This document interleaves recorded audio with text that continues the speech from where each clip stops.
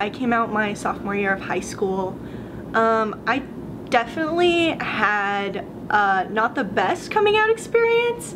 Both my family and my whole environment was very heavily influenced on traditional Christian values.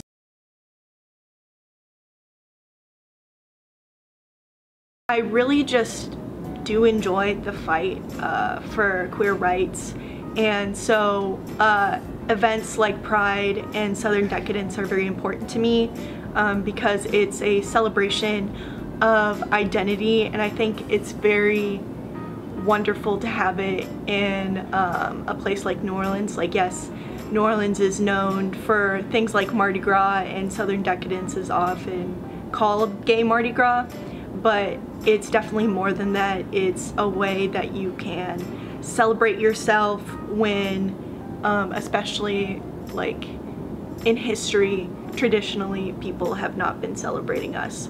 And so it's a great just expression of who you are, and it's great to see the community right next to you.